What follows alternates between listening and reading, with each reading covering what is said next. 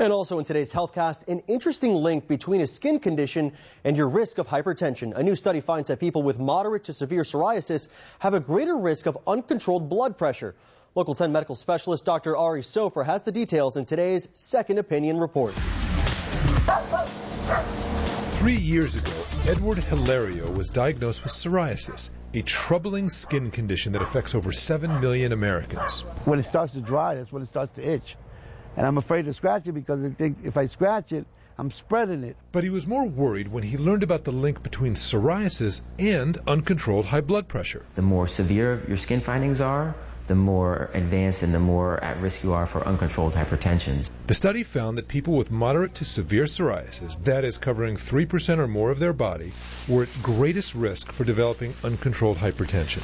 Remember, hypertension is the silent killer, and they say that because, again, you don't feel it, until you have a stroke or until you have a heart attack. Knowing the link, Edward is working to keep both his psoriasis and his blood pressure under control. My health resolution is eat healthier, stay away from red meat, eat more fish, more chicken, turkey, and hopefully with the grace of God, it will, bring my pressure back down.